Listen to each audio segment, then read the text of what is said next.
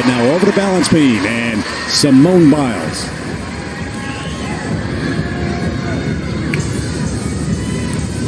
See a lot of the gymnasts start with this element right here, a wolf turn. She had a little problem night one. Nobody spins faster than her on that.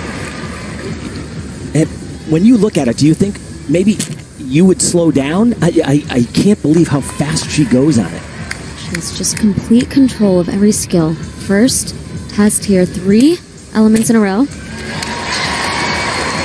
And that's a champion right there, because she was off, but she didn't even have an arm wave for the judges to say, oh, she's off balance.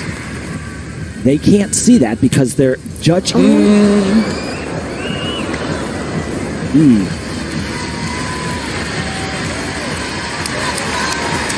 Oh.